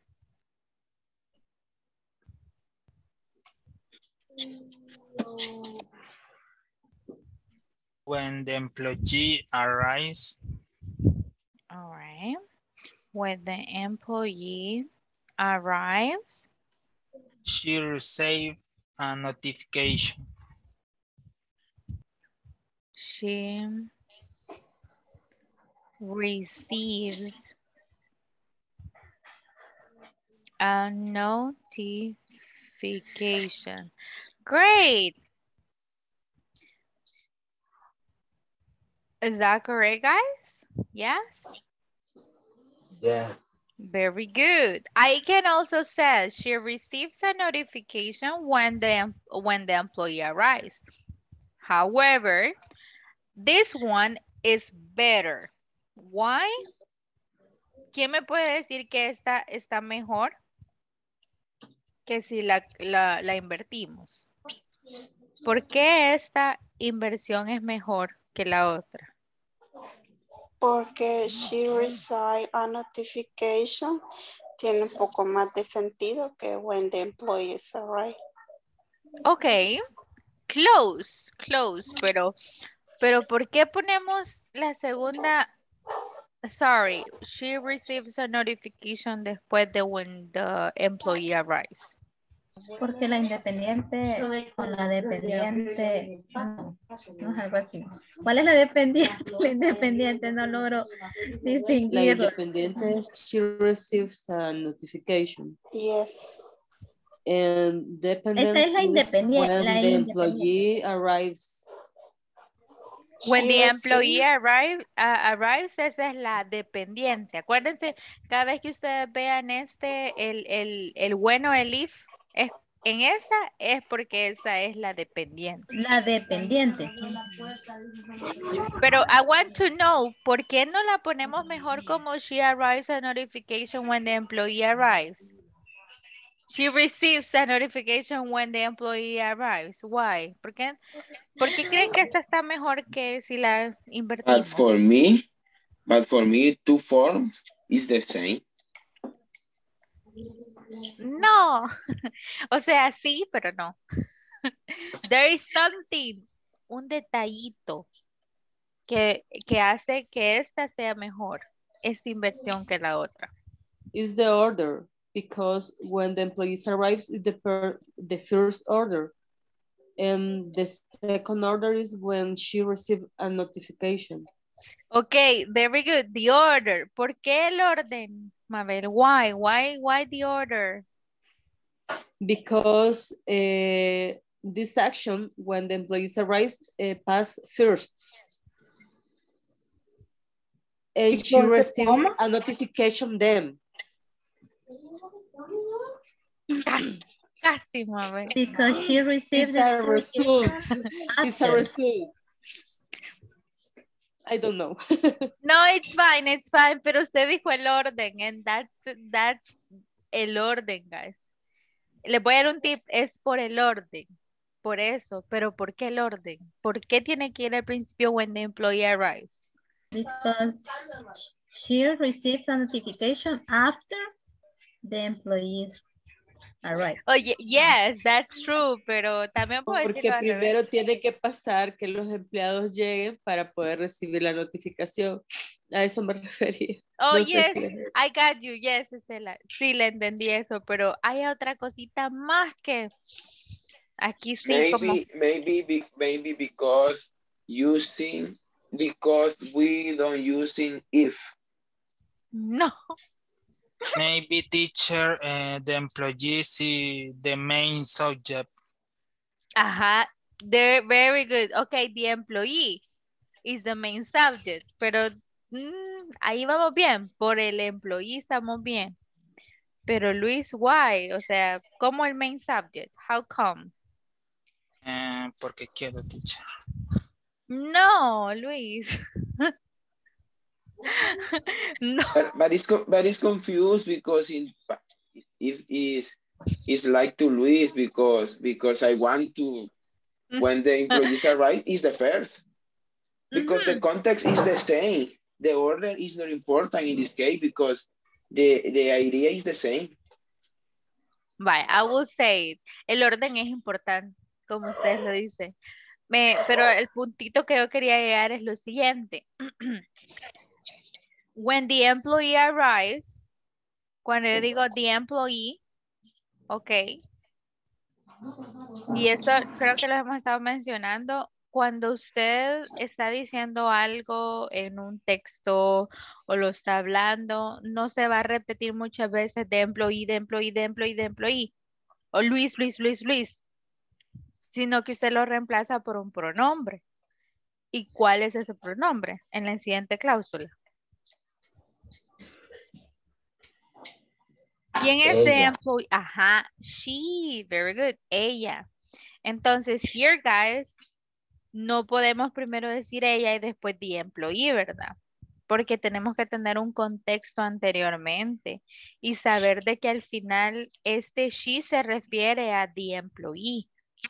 En cambio, si yo inicio con she received a notification. ¿Quién? O sea, she. Ok, está bien decir she, pero en este contexto el employee va primero porque a eso se refiere cuando yo digo el she después. Porque si yo lo pongo al principio no hay contexto, ¿sí? No hay referencia a quién decirlo. En este ejemplo, pero van a haber otros ejemplos que usted va a decir she, pero ya puesto en un párrafo, siempre, la mayoría de veces, no todas, pero la mayoría de veces siempre hay esa persona y que se llama Marcos, Luis, ok, pero después usted va diciendo he, el pronombre. What about, for example, in this case, in the context, she received a notification if the employee arrived. Si cambiamos el when por el if. Lo único que está, lo que pasa es que el employee es ella, ¿verdad? Entonces, lo único que cambia es el significado, que el when me está diciendo que es algo que ocurre normalmente, es una situación usual, pero el if es una situación que no es usual. Es la única diferencia. Según el contexto de la oración, yo no entiendo que she sea el employee, sino que entiendo de que otra persona recibe la notificación cuando otro empleado llega. Entonces no lo entiendo de esta manera, como que si está sustituyendo de employee por she. No sé si estoy equivocada o yo estoy malentendiendo la oración, no sé. Fíjese que en este caso sí se refiere a the employee, porque, vaya, vamos a ver, ¿cómo lo entiende usted si lo leemos en español? Solo si para corroborar. En español es como que si yo dijera, ella, mi jefa, recibe una notificación cuando un empleado llega, pero no se refiere a la misma persona. Eso entiendo yo. Vaya, a eso, gracias a eso quería llegar con respecto a la traducción, ¿verdad? Porque, guys, en ese caso, Mabel, la oración dijera así, si yo dijera en lo general, yo dijera, when an employee arrives, digamos late, en este caso, pero arrives, she or he receives a notification. Ahí es cuando lo estamos haciendo como en general, ¿verdad? I understand now. No, don't worry, it's fine. Y saben que aquí la diferencia, no, it's fine. Y gracias por decirlo, porque es aquí la diferencia entre el da, que es generalizado, y el and, que es en específico. No recordaba que notification es una sanción. Ajá. Lo siento. No, it's fine, thank you. Gracias por traerlo porque fíjese que el da, ¿se imaginan el da? Un artículo, ¿qué diferencia puede hacer en una oración? Entonces, cuando usted tiene el da,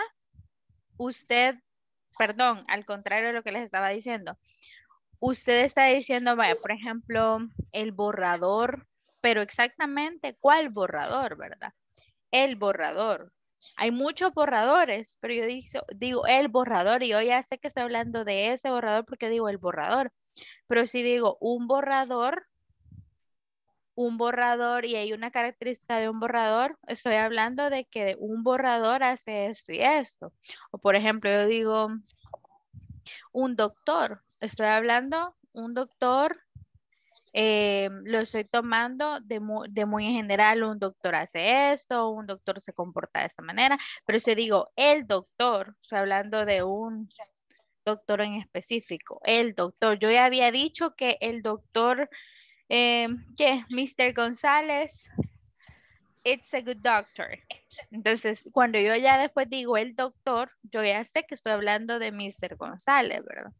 Entonces, por eso es de que aquí, guys, importa mucho, porque cuando yo digo the employee, exactamente se está refiriendo a esa employee, que es she, que saber quién es, ¿verdad? Pero, y otra cosa, si yo acá estoy refiriéndome con el she, quiero decir que yo ya identifiqué que es una mujer.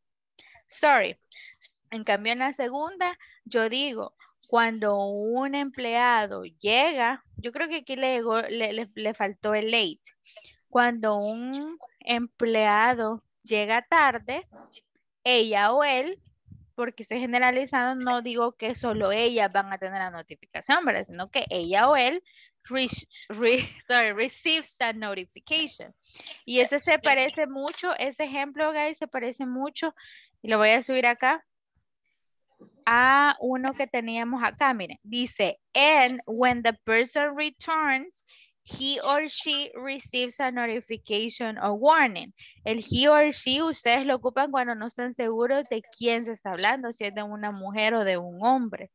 Entonces, acá por ende, como estamos hablando que un employee llegó tarde, pero ahí le falta el late, decimos ella o él, porque no sabemos si es mujer o hombre, receives a notification. Y ahí sí es muy en general, ¿verdad?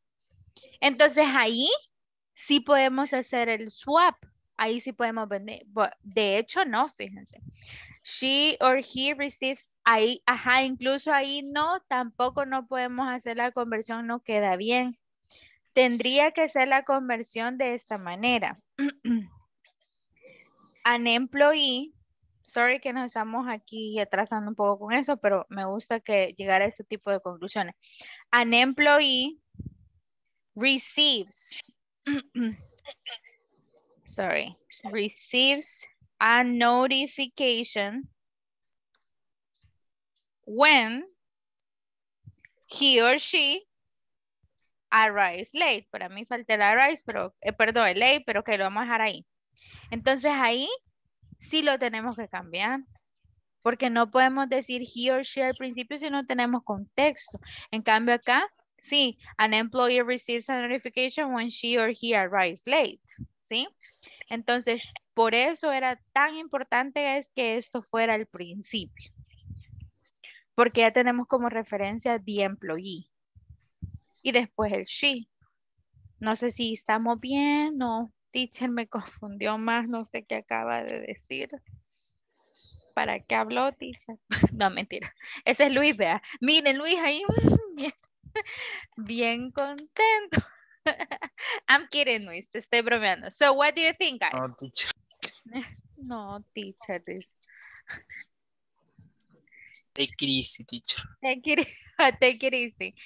Guys, ¿estamos bien ahí? Yes. Okay. Yes. So, muy importante esto, guys, de los pronombres cuando se hacen referencia a lo que es el, how do you say that? Proper noun. Cuando tenemos una etiqueta de alguien, el nombre y después solamente lo sustituimos con el pronombre, es algo que se utiliza mucho en los ensayos, en los paragraphs, en las historias, para no hacer muy repetitiva la oración, ¿sí? Pero eso es más que todo como cuando estamos hablando de, I just forgot the word. No recuerdo, guys. no recuerdo esta materia que de verdad yo llevaba, donde solamente veía ensayos y todo eso. Pero sí, algo como que cuando usted ya lo ve en su propio idioma, usted dice, está como muy repetitivo, ¿verdad? Entonces, that's what it is. Pero me voy a acordar muy bien de cómo se llama exactamente esa área de ese lenguaje, because I don't remember right now. Probablemente Mr. Jaime nos puede ayudar aquí. How do I say it? Porque usted es de lenguaje, pero I don't remember right now. No, por mucho que me acuerde, me trate de recordar. Oh, readings. Readings and conversation. Readings and conversation. Se ve mucho esto, de encontrarle como mucho sentido, de saber que hay una oración que va a iniciar un paragraph y todo eso. La closing sentence, initial sentence, o sea, son oraciones que abren un paragraph, oraciones que cierran, palabras conectoras, etcétera, right? So, guys, let's do the second one, okay? Do the second one. Your boss doesn't work. What do to go doesn't a worker? Who can tell me the second one?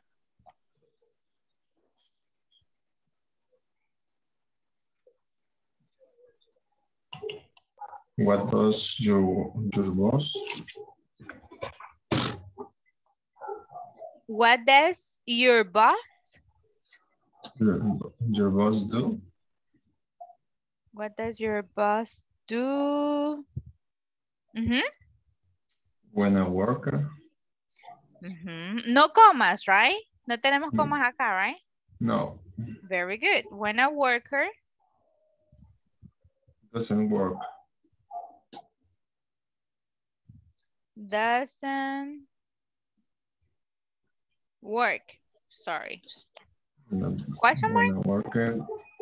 When a worker doesn't go to work. Doesn't go to work. Oh, okay. Is that right, guys? Teacher, pero si no hay when. Oh, good question. What does your boss do? Si no hay when acá. Entonces dijera, ¿qué hace su jefe? Así dijera, como en español. No, I don't like translate because I hate that. Pero muchas veces es necesario para llegar a la conclusión, guys. Si yo lo digo así, es como que yo diga, ¿qué hace su jefe? Un trabajador no trabaja. Sí, No, entonces... es no, que la no compañera va a dice que en trabajar. la 2 no está el when. Sorry, I didn't get it. Uy, esta lo arruiné. ¿No está el when? No. What does Oh, your no. boss do when a worker doesn't go to work? No está el when, right? Ok, pero Jaime ya lo puso, so it's fine. Y sabemos que estamos estudiando el when o el if. Pero allá, aquí, ¿cuál va? ¿El when o el if? Sorry que no está, es un error que no esté, pero como ustedes ya saben, ustedes no lo ponen como error, sino que ustedes lo aplican. Because I already know, teacher, right? So, when or el if es usual. Is that usual? ¿Que alguien no llegue a trabajar? Sí, es usual, right? So, it's good to put the when. So, it's fine que ustedes hayan puesto el when. So, yes, it's fine. What does your boss do when a worker doesn't go to work? Very good. Oh, my God. When. So, that, Fátima, sorry que no estaba, pero siempre incluyamos, right? Porque you already know how it works, right? So, no, usted dice, aquí hay un error, se lo voy a poner, porque soy rebelde, dice. No, it's not because of this, it is because you know, guys. So,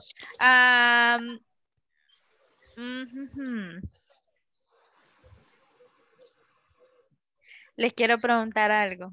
Y esto nos va a ayudar mucho a entender eso. Yo sé que nos faltan 3 minutitos, pero no importa seguir mañana, because I really want to go to this analysis for you to learn more.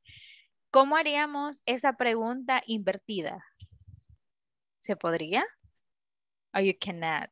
¿O cómo lo haríamos?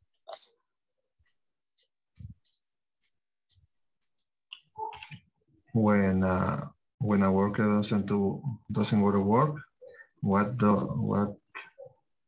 does your boss do? Great. ¿Con coma? Do Yes. I include a comma? Yes. Yes, he can do it. We can do it like that, okay? Yes, guys.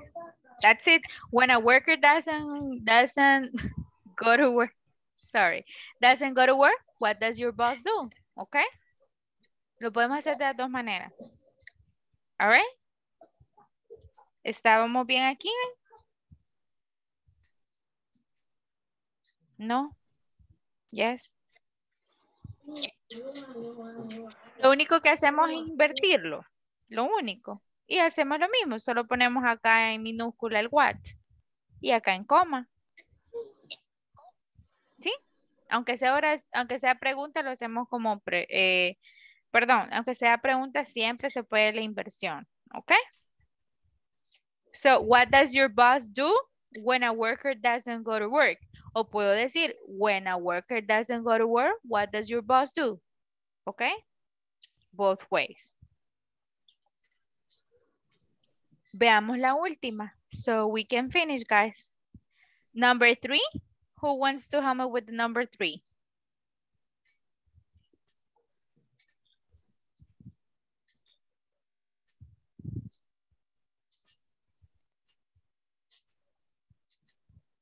Okay, let's do something. Necesito one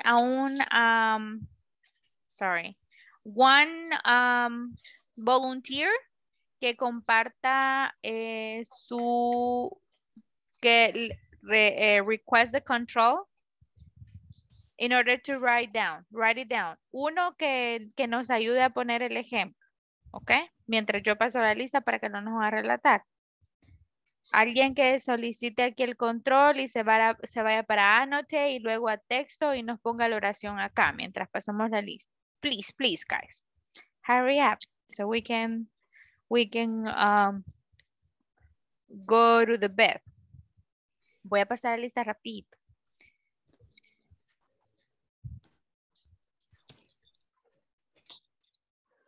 Nobody, guys. ¿Alguien?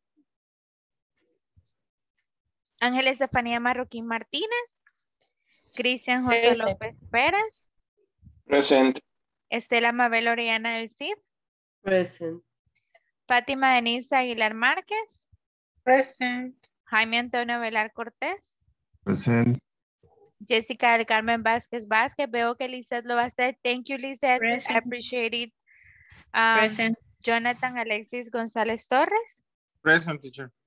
Julio César Ramírez Arevalo. Present, No, teacher. creo que porque estoy aquí en la attendance list. No la deja. Es Ya que lo no vamos a tengo hacer. lápiz, solo marcador. Donde dice draw, donde dice text, váyase donde dice text y ahí lo va a poder hacer. Solo tengo lápiz, flecha, color, borrador y guardar. Really? No hay uno donde dice texto. No. Qué raro. Sí, arriba. Es una T mayúscula. O alguien que lo haga y Lizeth le va dictando. ¿Ok? Julio César Ramírez Arevalo. Present, Ya teacher. lo había hecho, sorry. Carla Elizabeth Escobar Esquivel. Present. Kenny Lizeth Cuellar de Barrientos. Present. Kevin Alexandra Aguilar Bonilla. Linda Magali García Montoya. Lizeth del Carmen Hernández Smith. O si no, mándenlo al WhatsApp, chicos. Yo lo voy a leer después. Mándenlo al WhatsApp, el que falta. Luis Ernesto Gómez García. Present, teacher. Marcos Amílcar Mancía Gutiérrez. Present, teacher. Marcos Antonio Melgar Pérez. Present, teacher. Marielo Janet Cornejo Erazo. Present, teacher. Marta Lidia Godínez. Sabrina Lizeth García Orellana. Present. Zulma Yarixa Oliva Córdoba. Present. José Nelson Ruiz Moreno. Yuri Alexandra Flores Parada. E Iliana Carolina Calderón Cisneros. Present, teacher. Thank you. ¿Alguien lo mandó, guys? If not, don't worry. We will go and say goodbye right now. I know you are tired, so thank you for joining the class. Tomorrow we will continue with this topic. We will have a review as well, and I hope you have an amazing night, okay? Amilcar, you can stay with me. Thank you. Guys, see you tomorrow, okay? Take care. If you have any question, let me know on WhatsApp, Good okay? night. Good night. Take care. Bye-bye. Have a good night. See Have a you good tomorrow. night. See you. Good night. Good night, Mabel. Thank you. Good Bye-bye. night. Good night.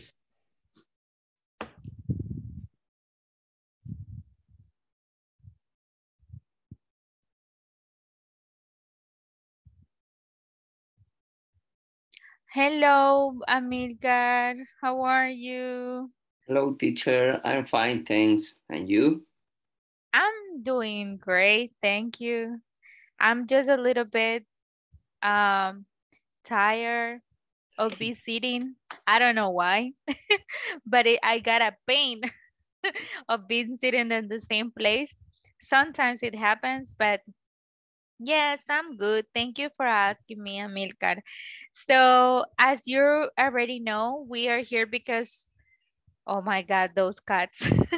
You can listen to the cats because I have an app No, that no, you can listen, right? But no, oh no. my God, there is a big disaster with my cats on the roof. Mhm. They are fighting each other. The cats are No, no. specials, right? So, yes, so we are here because we want to know if you have any question, Amilcar, any doubt, anything you want to practice, any comment, any feedback, any reinforcement, something that I can help you. Okay. It's all right, all right. Really? But All right. That's yeah, good. my I'm my so happy to practice, hear that. my practice is The no. speaking practice. Yes, yes. Haven't you found someone to practice with? Mm, yes, but no. You don't practice. No, no. Why? Why? You don't feel like free to practice? That's normal, Amilcar. At the very beginning, even for me, I will give you an example, and I know that's what happens. We are not in the same environment in which you can speak in English unless you're learning. And sometimes, whenever you're learning, you feel like ashamed because of this, which it couldn't be like that because you're learning. And at the end, it is a proud, o sea, es un orgullo, it's a proud that you are speaking in English. But you feel like that. That's it. Even for me, it's like that. Just in my there is a person that I always practice, and also my husband is I mean speaks English as well, and we are in the same house. We are supposed to practice English, right? But we don't practice English, and it is because we don't have the, let's say, we are not accustomed to do it. Sometimes we try, but we feel weird because we are not in our job, and we practice the English in our job, and but we would like to go ahead and get accustomed to that language, right? But whenever you go out, nobody is speaking in English, so that's difficult for us, I believe, for all of us. But if you were in the United States, or maybe in England or Australia, or in another country, when you listen to the English and you're practicing, I believe that it was gonna be better, or if it is going to be better for you because everyone is practicing.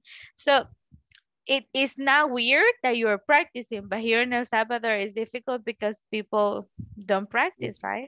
Not speaking English. We don't speak in English. That's the reason I believe everything is in our mind, right? Sometimes I say some words in English here in my house, but it's very rarely that I do that. I believe that maybe whenever I have my sons and my daughters, maybe I will teach them, and then I will have to start speaking in English so they can practice. But that will be something that I will do it because I want them to speak in English. But other than that, we don't practice. It's difficult. So I feel you. I understand you, American. Yeah. But the only way of learning and practicing will be practice with another person. So In my mind, speaking English. Woo. in your mind, we always speak English, right? And what a pity. I mean, qué lástima. What a pity that you don't have a job like that, in which you can practice your English. Because if you will have a job in which you practice English, that will be better. Because in my case, at least I practice English like every single day, right? So whenever I am rested, I don't need to speak the English. Of course, I wouldn't want to speak more English, and I wish, right, to continue practicing my English. And it maybe is going to be better. It will be better. Sorry, it will be better if I practice it.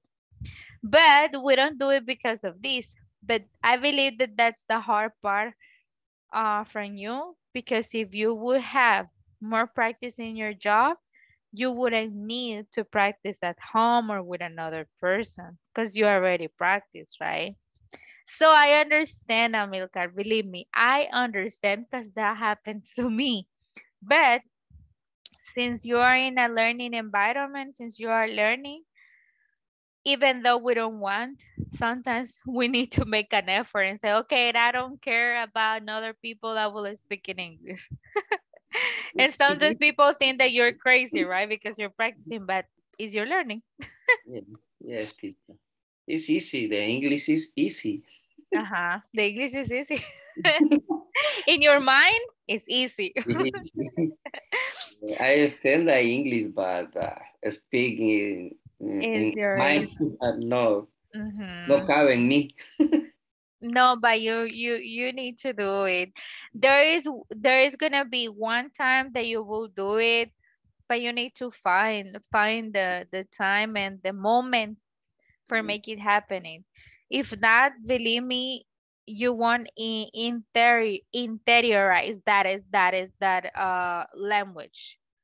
I mean, internalize, sorry. You won't internalize the language. No lo va a interiorizar tanto como para que usted lo domine, pues. Entonces, you can go ahead and handle speaking. You can go ahead and manage. You can go ahead and manage listening, reading, and writing. But there's missing the speaking part, right? So you need to do it. Fine. Try your best to continue practicing, to try to find another person to practice with, or a way to practice it, or even I believe there are some I don't know how would I say that, conversations, right? Or maybe there are some classes just for conversation clubs in which you can go ahead and just practice. But maybe we need to look, right? Look for those kind of programs. I believe that there should be one in El Salvador in which people just go to practice in the speaking area, just by that. No more, no grammar, no listening, no and no other thing, but just speaking. I believe that we can also do that. I mean, the thing is that at the end we can try it. So that would be my only my only recommendation. I know I'm not an example because I wish to do it here in my house, but that would be my best recommendation. America, try to do it. Try to do it because right now you're learning everything, but there's gonna be missing the speaking part. You need to put it in practice. Okay, thanks, teacher. And I thank you for your time. I'm so glad to know that you don't have questions, that everything is fine. Okay. But thank you very much, America, for your time. And if you don't have any questions, you are free. You can feel free to go and go Thank right. you so much. It's all. Thanks. Thanks. Okay. Thank you, America, and have a wonderful night. Okay. Have a good night, teacher. See you tomorrow. Bye-bye. See you Take care, tomorrow. America. Bye. Thank you.